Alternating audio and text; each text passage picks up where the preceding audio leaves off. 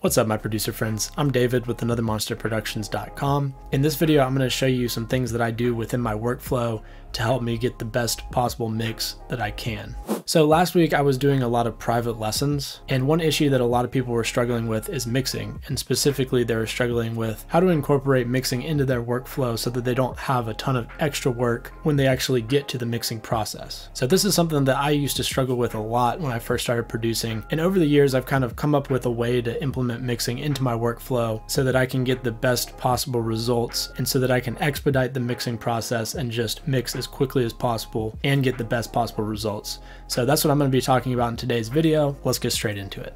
Alright, so I just want to kind of preface this tutorial by saying that this is my process when it comes to music production and specifically workflow and mixing, which is pretty much the topic of this video. There's not necessarily a right or wrong way to do this. So I don't want this tutorial to come across as if this is the only way that you should do it. This is just my way, it works for me, and I want to share it with you guys just in case you're struggling with this and you maybe want to sort of tweak your workflow to be a little bit more like this. So when it comes to mixing and when it comes to workflow in general, the goal is that we want to spend the least amount of time producing. We don't want to have to do any sort of backtracking and spend tons of extra time doing extra work when we could have just solved this issue from the beginning in our workflow process. So the biggest mixing mistake that I commonly see is that producers won't turn the levels of everything down quite enough to begin with, and as a result, as you start stacking more and more sounds on top of each other, all the sounds combined are actually clipping or going above 0 decibels. Now, clipping is something that you just want to be careful of. There are instances where you can clip something for an effect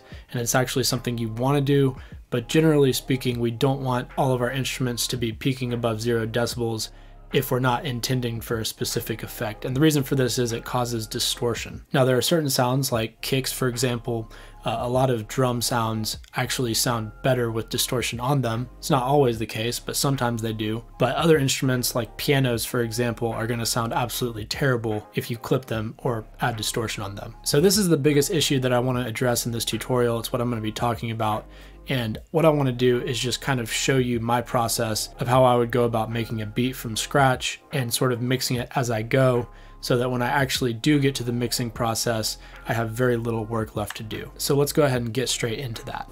Now, there actually is one more thing that I want to briefly mention. This is something I've been telling a lot of my students throughout the week, and that is that, as I mentioned earlier, the goal of workflow is to create a pattern for yourself that saves you time so that when you're in the studio, you're not having to backtrack, you're not having to spend extra time working on little things. And a good starting place with this is to create your own custom templates, because that's going to give you sort of a starting point where you've already saved maybe 10-15 minutes of loading up various plugins, sounds, whatever the case may be. For example, I know that on my master channel, I like to have Ulean loudness meter as a metering plugin that I can reference and also span. And what I was doing for a long time is I would load up a blank template and then I would have to add these plugins onto the master channel every time. And it only takes a couple minutes to do that, but those minutes add up over time. So if you create a template for yourself, go ahead and have these plugins loaded up. It's going to save you a lot of time. And you can go way deeper than just having a couple plugins loaded up. As you can see on my mixer here, I have a bunch of instruments as sort of a starting point, some drums, various things,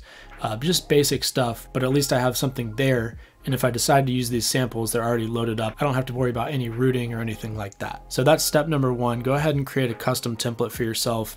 If you guys don't know how to do that, I'll go ahead and leave a link in the description of this video, as well as on the screen right now, to a video I made forever ago, which will show you how to do that. Okay, cool. So I'm not gonna make an entire beat here, but I'm gonna show you kind of what I do. And if you've been following the channel, you've probably kind of seen me do this before anyway, but it's not really something that I necessarily mention or highlight. So that's what I'm gonna do in this video. So first things first, let's say I start with an instrument. I'm gonna use Iota Mini because it's a great free plugin that you guys can use.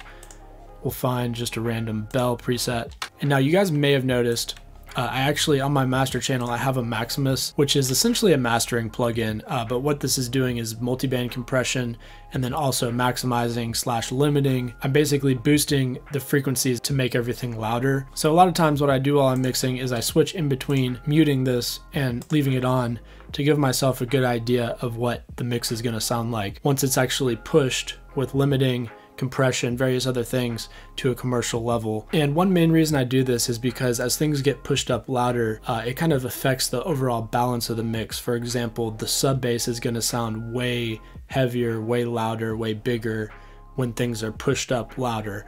So it's really easy when you're mixing with plenty of headroom to want to mix your bass too loud, and doing this trick will kind of help to make sure you're not doing that. Just get a better sense of what it's going to actually sound like when it's finished. So this is a slightly unorthodox approach, but again, this is just kind of how I've been doing things for a little while, and it's been working for me. Okay, so now back to our instrument, Iota Mini. We have a bell. Now the first thing that I'm going to do is I'm going to turn this down to probably about 25%.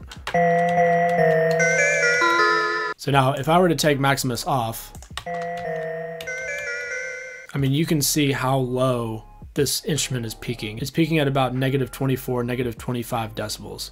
So I'm leaving tons of headroom. So by the time I add drums and all the other instruments and everything in this project, I'm probably going to be peaking at anywhere from -12 to -6 decibels. Now, I've been taking kind of a conservative approach and leaving tons of extra headroom, because one thing that I've noticed is it's a lot easier to turn things up than it is to turn things down once you actually get to the mixing stage. Okay, so the next thing that I'm going to do is, after I've loaded up my instrument, I've turned the volume down, I'm going to go ahead and route it to a free mixer track. You can do it the way that I just did it, or you can use this little button here and you can go ahead and assign a free mixer track using that number there. It's going to link to whichever track is here. Now the reason I do it that way, by routing it to the free mixer track as opposed to using this number thing, is because it automatically assigns it the same name as whatever this is. And so that way I can keep track of what's actually going on in the mixer a little bit easier. Now ideally you incorporate into your workflow a little bit of extra time to actually go in here and potentially rename and color it and match everything up properly with what you have going on in your playlist and stuff like that. Organization is another really big thing that I struggle with a lot. I've definitely been getting a lot better at it, but I'm not perfect. But if you can go ahead and get into the habit of just labeling things as you go, it's going to ultimately save you a lot of headache later if you need to open up your project 6 months from now and you completely forgot, you know, where everything is, nothing's labeled. It's a big headache. Believe me, I've had to deal with that before. So now that you've got your instrument loaded into the mixer, I'm going to go ahead and start adding a couple little things on it, maybe some bad tape. But basically what my goal with this is, I'm just going to go ahead and process this and do a little bit of sound design and go ahead and get this instrument as close to how I sort of want it to sound when it's finished and when it's fully mixed as possible. And then once I've got it to a place like that, I'm going to move on to the next thing. So then let's say the next thing that I want to do is add a kick. So now I'm going to add a kick, and again, I'm going to go into my channel settings. I'm going to turn the volume down. Now generally I'd probably put this back on so that we're kind of hearing what the final level is going to sound like in our track. And then we're going to move on to the snare. And again, I'm going to do the same thing. I'm going to go to my channel settings. I'm going to bring the volume down. And what I'm going to do is I'm going to try and balance all of these elements that I've got going on now and go ahead and try and make sure that they're at a pretty good volume and they kind of mix well together. Now again, with the kick, I'm going to route it to a free mixer track. Same thing with the snare. I'm going to go ahead and add any processing that I think is needed for it. Sometimes you have to go back later as the song progresses and maybe add a little bit of reverb on something or do some sort of other processing, some compression, whatever the case may be, because you're not quite far enough along to know exactly what it needs yet. But the idea is you want to do as much to that individual sound as soon as you load it up and start working on it to get it to a place where it's finished. Now this is kind of a balancing act, because while you're producing, you know, the creativity is flowing and you want to get things done as quickly as possible so that you can stay in the same mindset of the original vision and goal of what your track is. So if you feel like you're getting stuck with any of these steps with processing, something like that, just go ahead and move on. Don't let this process get in the way of your creativity. Just kind of keep it in mind, and the more you practice it, the more it's going to naturally kind of come to you. So once we're completely done with our project, we're feeling pretty good about it. It should already be well enough mixed that in 2 to 3 days, preferably longer if you have the time,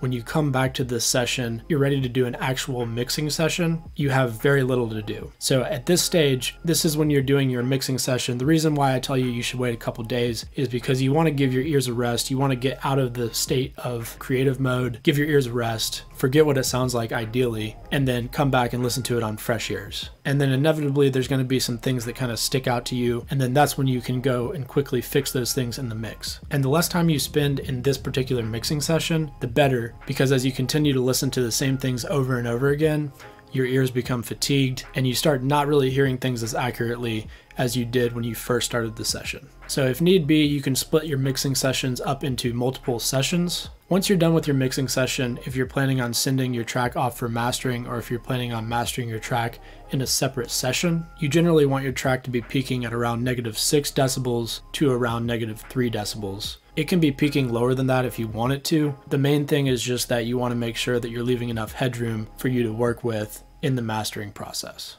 Thanks for watching the video, guys. If you liked it, be sure to hit the like button. If you're new to the channel, consider subscribing. Don't forget to hit the bell notification. That's going to let you know anytime I release videos in the future. Right now, I'm doing tutorials about once a week, and those usually come out on Friday or Saturday, so keep an eye out for that. If you have any questions about anything or tutorial requests, feel free to hit me up on Instagram at anothermonster1. Also, if you feel like you're really struggling with music production, sound design, anything in between, and you feel like you just need a little bit of extra help, I am doing one-on-one private lessons, which you can sign up for on my website at anothermonsterproductions.com. I'll be sure to leave a link in the description of this video if you guys want to sign up for that. And while you're there, be sure to take advantage of the free stuff I'm giving away in the description of this video as well. I've got a sample pack and an ebook, which you can download for free. You just need to enter your email address and I'll send that stuff over to you. And as always, I will see you in the next video.